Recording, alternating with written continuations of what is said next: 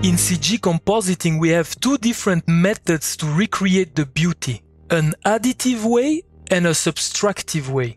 In the additive method, we shuffle out all the beauty passes and then we recombine them together using a plus operation. By the way, beauty passes are light passes, and when we are dealing with lights, we need to add them together. So that's why we are using the plus operation. I like this method because you have a good overview of all your passes and it's easier to control. But it's longer to set up, and if you have a lot of passes, it can be quite annoying. In the subtractive method, you first subtract from the beauty the pass that you want to modify, and then you plus it back after the modification. This method is faster to use, but you need to know exactly what you're doing. I would say that it's a more advanced technique. So if you are a beginner, I would suggest you to start with the additive method until you get used to it, and then move on to the subtractive one.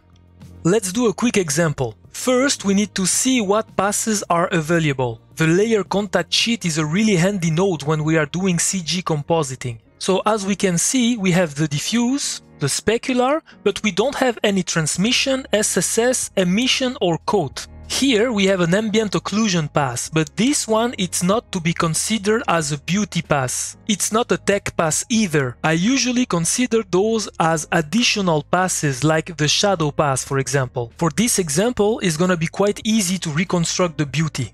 Before going further, I would recommend you to download this Python script from Leaf Pictures. It's called multi-channel split and allows us to extract multiple passes with their shuffle in just one click. This is the perfect tool when we are dealing with CG compositing. The link is in the description.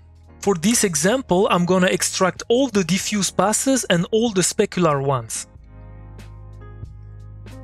Here I can choose if I want to extract all the AOVs or individual ones. I'm gonna select those ones and click OK. Now, as you can see, it has created all the shuffle nodes with the right inputs ready to be plugged. First, I'm gonna use only the diffuse and the specular passes.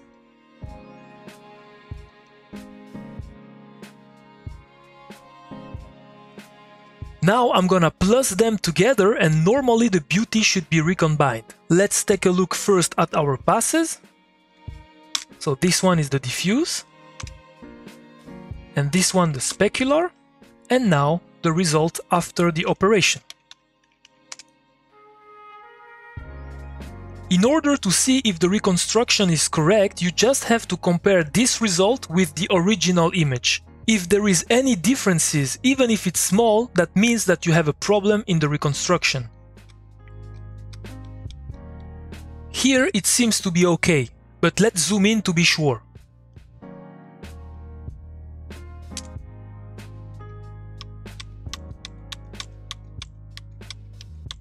No, it's still okay. You can see that I'm changing inputs here.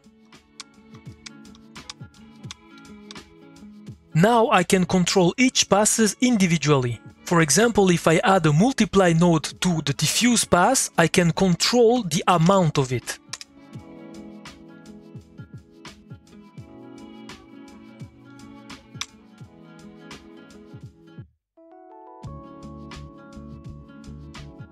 I can do the same with the specular.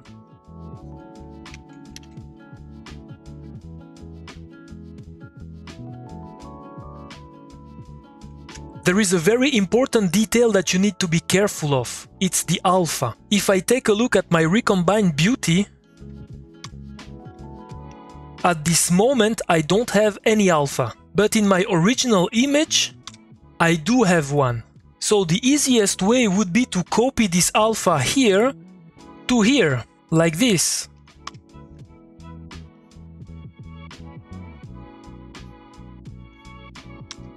And that's it. But you should know that if you want to color grade an image that has an alpha, you need to unpremold first, do the grades and then premold. And this works obviously if you have an alpha. The problem is that if we take a look at our passes, there is no alpha. The reason is that in the shuffle node we didn't specify which channel to use as an alpha. Let me quickly fix that. come here, select alpha, same here, select alpha, and then we can plug it here. Now both passes have an alpha. But the problem is not really fixed yet. Remember that we are doing a plus operation in the RGBA. That means that we're gonna also do a plus operation on the values of the alpha. The value of the diffuse is 1. The value of the specular is 1 as well. So the result of the operation will be 2. And this is wrong. So to fix this problem, there is 2 ways. The first one is to copy the alpha like we did here. But in my opinion, it's a dirty way, if I may say. I usually prefer to output only the RGB. So if I plug my viewer after the operation and sample a pixel, we see that we have a value of 2. And if I change my output to RGB, we can see that now my value is 1. Now I'm gonna talk about those split version of the diffuse and the specular passes. Like I've said a little bit earlier, the diffuse or the specular passes are the result of the direct and the indirect lights. So if I plus them together, I should have the same result.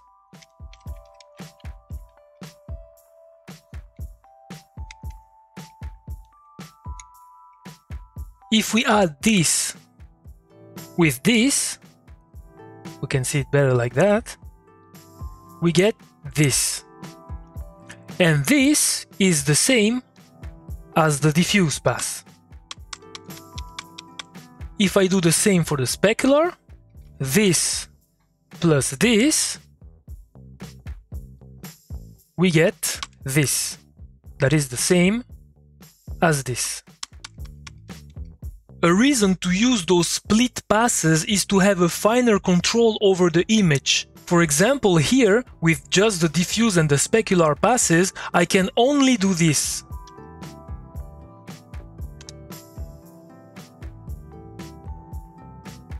I have an overall control. If I put 0 to the diffuse, for example, nothing of the diffuse pass is left. In the other hand, here I can be more subtle. Keep in mind that this equals this and this equals that.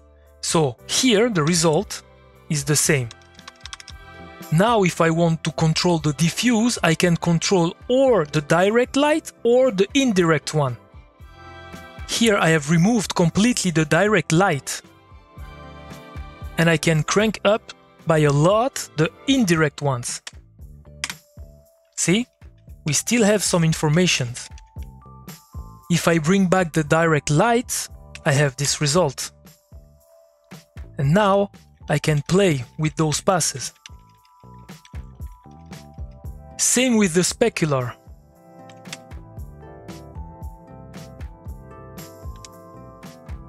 Here it's the direct specular,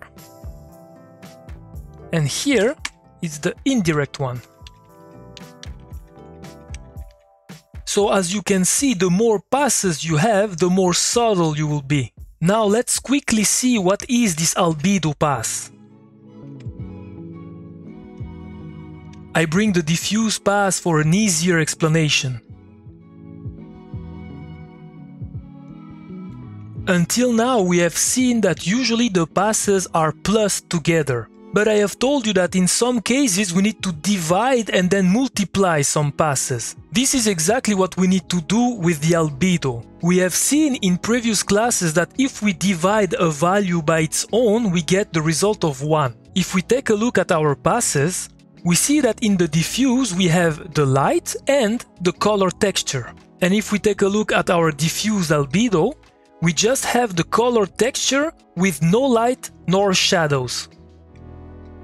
So now if we divide the diffuse by the diffuse albedo, we're gonna remove the color from the pass and stay only with the light. What we are seeing now is only the diffuse light. Now I can do precise modification on the light or on the color separately. For example, let's do a U shift only on the diffuse albedo.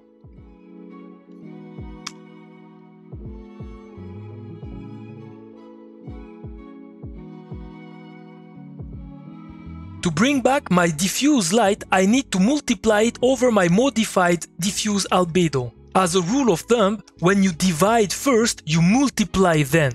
The same applies when you minus first, then you plus it back. Like this, I can modify the color of my character without changing the light.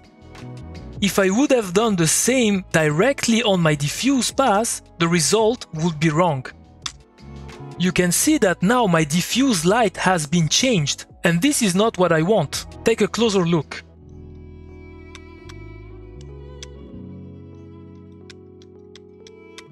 You see here?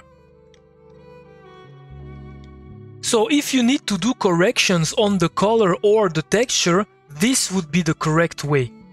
Now the last step to finish this image would be to add back the specular. And because we are working with the additive method, we need to take care of our passes one by one. So I take my specular pass. This I don't need anymore.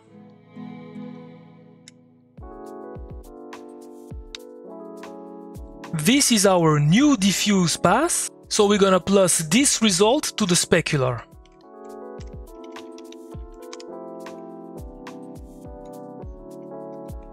Now our image is completed. Let's compare with the original one.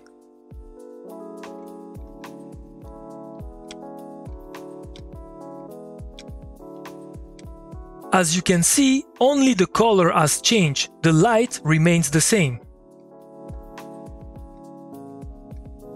Before moving to some practical cases, let me show you how to do the same job but in a subtractive way. I've just cleaned a little bit the comp so we can compare later. When you work with the additive way, the comps can be quite big if you have a lot of passes. So here, to have an example that is closer to reality, I use the split passes for the diffuse and the specular. But the result is exactly the same as what we have done. I'm gonna copy the image and move here. In the subtractive method, you need to know what you're doing. So here what we want to do is to turn this orangey color into a bluish one. So I know that I'm gonna need the diffuse and the diffuse albedo. So I'm gonna first extract those passes.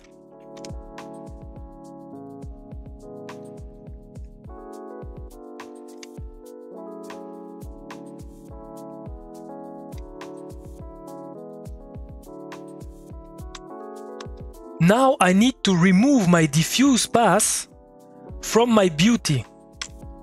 And because I like to keep my comp organized with the A input coming from the left, I'm gonna use a from operation. At the same time, I'm gonna add the alpha and change the output to RGB. Now the result of my beauty without the diffuse looks like this. It looks like the specular pass. This is simply because our final beauty is composed only by the diffuse and the specular. So obviously if you remove the diffuse, the one that remains is the specular. Now we can divide our diffuse albedo to our diffuse, and be careful to divide after the merge, because here what we need to understand is that we want to remove the original diffuse from our original beauty to then add back a new diffuse pass in order to create a new beauty.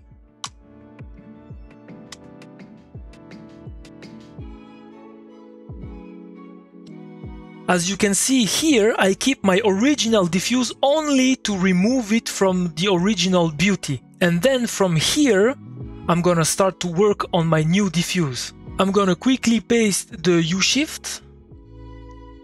It's here.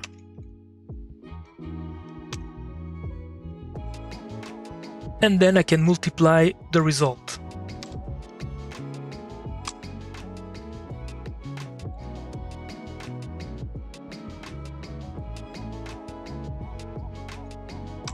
When you do a multiplication, you can multiply this over that or that over this. It doesn't change anything. If I swap the inputs, nothing is different.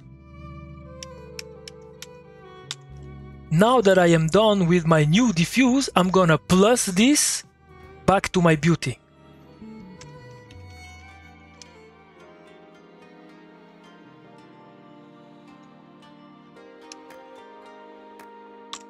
And there you go. We can compare both methods. Subtractive, additive. As you can see, it's exactly the same, but here it has less nodes and it's faster to do. Now that you know both methods, it's up to you to choose which one you prefer. Personally, I've started using the additive method, but now that I feel more comfortable, I prefer to use the subtractive one, even if at the end I mostly end up with a mix of both. Thank you very much for watching. Just before leaving you, I would like to give you an information. This course is 100% free and I'm not paid for it. I really made it with the desire to share knowledge with you. But if you like to reward or support the job I've done, you can give me a tip by following the PayPal link in the description. Once again, thank you very much and see you soon.